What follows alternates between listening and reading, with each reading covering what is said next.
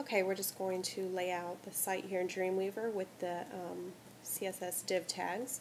And the first thing I'm going to do is select on my insert div tag. I'm going to do it at insertion point and name it container. I'm going to say new CSS rule, this document only, advanced, they're defaulting, and I'm using my container tag. Okay. I'm going to go to background, make it white. I'm going to go to box, make it 800 pixels wide by 600 pixels tall. I'm going to deselect my same for all and make my right and left margin auto. Click OK and OK. Okay, and there I have my center container div tag. I'm going to insert another div tag and I'm going to tell it to go before tag, make sure it says container. I'm going to call this one header. New, advanced header, this document only, okay. Background, I'm going to just do that blue. And box, I'm going to name it 800 by 200. And I'm going to do the same thing with the margin here, auto, auto, okay. Okay. Alright, so now I have a header and content container bar here, container tag here. I'm just going to get rid of the text, get rid of the text.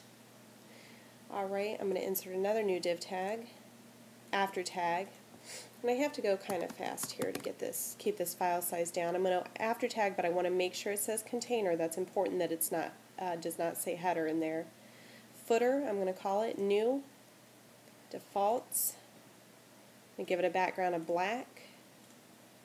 I'm going to go to my box. I'm going to make it 800 wide also. I'm going to make it 50 tall. And same for my margins, right and left auto, auto. Okay, okay. So there's my black footer. Get rid of the text that's in there. Okay. Now, I've got just an image over here.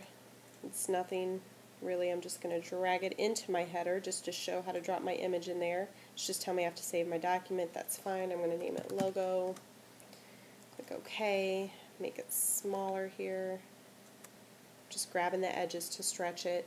While I'm selected on that image, I'm going to go down to my image properties box, give it a vertical space of 10. Just leave it at that. That can be adjusted to however you want it. You can move it around. Give it a horizontal space of 8. Okay, so we're just kind of moving that image around. That's fine. And in my container, I want to line 2 images up on the right side. So I'm going to make sure I am in my container. And if I want to do that, I can always go up into my code and make sure my cursor is right there in my container div tag. And it is. So I'm going to go insert, at insertion point. I'm going to call it right. I'm going to click new, defaults, okay. Now under box this time I'm going to give it a 300 pixels wide, a 600 tall, and I'm going to float it to the right.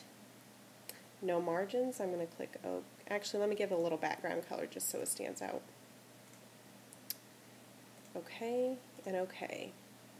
Alright, now I have this content container here for my images, and then all I would need to do is it's set for 2 images, both 300 by 300 pixels wide, wide and tall. So all I would have to do is take my images from my files panel over here, drag them in here. They would stack up on top of each other nicely.